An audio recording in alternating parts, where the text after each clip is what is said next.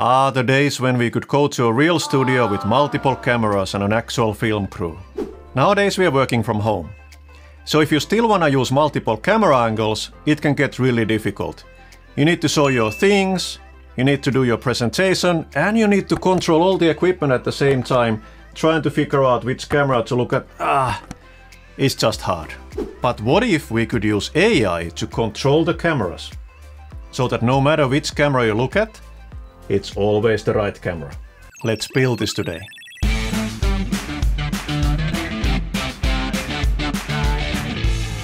So we want to switch between camera angles automatically. But how would we build that? Well, first we need some cameras. And to switch between the cameras we need a video switcher. So let's use both OBS Studio, which is free and open source software, as well as the Blackmagic design ATEM Mini Pro, which is a hardware unit. With OBS and ATEM Mini, we can switch between our cameras by selecting them in the user interface or by pressing physical buttons. But how could we automate this camera selection? We need to somehow detect which camera we are looking at. So let's build a locally running AI solution that analyzes all 3 camera feeds at the same time. And to run AI locally, let's use the Google Coral USB Accelerator. It has the Edge TPU, so you can offload the heavy machine learning inference to the specialized coprocessor. And then we need a machine learning model that can estimate our pose. For that we can use the pre-trained Google Coral PoseNet model. And note that the PoseNet model does not identify who is in the picture, it simply identifies where the key body joints are. But how could we analyze all 3 cameras at the same time? Well, luckily both OBS and ATEM Mini provide us with a multi-view. The multi-view is showing all connected cameras side by side in little windows. So let's use the multi-view as our data source. Next, let's create a client for the Coral Edge TPU Inference engine and load the PoseNet model to the accelerator. Then we can start sending the 3 camera side-by-side frames to the machine learning engine, run inference, and read the PoseNet responses. And in this case with 3 cameras we should get 3 poses back, 1 for each camera. And each pose should contain a list of key points that are detected, such as ears, eyes and nose. To make sure that the model is actually working, let's use a function to draw some dots over the detected ears, eyes and nose for each of the detected poses. Alright, this seems to be working. Next we should analyze the machine learning inference response and use the information to determine which camera the person is looking at. How do we do that? Well, I've written a little function that looks at where is the nose in relation to the eyes and ears. So if you look at a forward-facing camera view, you can see that the nose is roughly in the middle between the eyes and ears. But from a side view, you can see the nose appears to be nearer to the eye and ear on one side. So now if I look at another camera, you can see that I'm using the red dots to determine that that particular pose has the nose in the middle. So this should be the active camera that we should be using. So then how could we switch to that camera programmatically? Well, let's first see in OBS. So here in OBS you can see that I have 3 scenes defined, each of them with their own camera. And in the view menu we can activate the multi-view. Now in the multi-view you can see that the program view is the one being broadcast.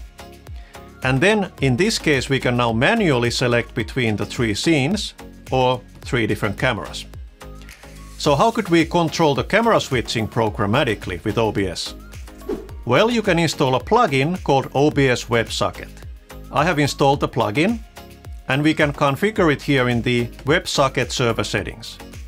So you can see that it's listening on a local port. So now what we need to do is to send a WebSocket message to that port to tell OBS to switch to a particular scene. Let's try this in action. Let's take a quick look at the code first. So if we are using OBS, we will create a WebSocket client and connect to the local host port 4444 in this case. And then we can ask from OBS programmatically for a list of scenes. Basically those are in this case the 3 cameras that we have connected. And after we have run machine learning inference on the 3 camera frames and determined which camera we are looking at, if the currently active camera is not the one we are looking at, we can send a WebSocket call to OBS, asking OBS to switch scenes to that new camera. So let's see how that works. We are here in OBS. We will start the client app, connect to the local port 4444, and tell the client to control OBS. So now you can see that we will get a new WebSocket connection on this machine. And here we can see the output from the app. It's analyzing the 3 camera feeds. And currently the forward-facing camera is the active camera. We have the red dots here. However, if I now look at another camera, it works. We are now able to tell OBS programmatically to switch to the camera I'm looking at. And it does that. So now that means that I can focus on showing my weird and wonderful demos here, focus on my presentation, and the AI system can now control between the different connected cameras. So that works. Now let's see the same with the Blackmagic ATEM Mini. So the Blackmagic ATEM Mini Pro and Pro ISO are hardware video switchers. You can see their control panel here. We can see that camera 1 is the active program here. So how can we control this unit programmatically? Well, one easy way is by installing the open source atemOSC proxy. It's a small simple agent that is listening for OSC messages that we can send, and then it will forward those messages using the Blackmagic SDK to the hardware unit. And it even lists for us the API calls that we can send to the ATEM Mini. So let's try this. We start the client app again, but this time we specify that we want to talk to ATEM. And I'm running the atemOSC proxy here, listening on this port. So let's start the client, tap into the multi-view feed provided by the ATEM Mini, and you can see we are running Inference on the multi-view. So currently the camera facing me directly is the active camera, but if I look at another camera, it works. You can see that in the ATEM control panel, we are switching the active camera. And you can also see on the atemOSC display here that it's receiving OSC control messages from our client app. Alright, so now we are able to control both OBS and the Blackmagic unit with the Edge TPU and Coral PoseNet machine learning model. Well, that's all for this episode. We will be open sourcing all the source code and the example app shown in this episode. If you liked it, click the like button, click subscribe, and see you next time. Bye bye.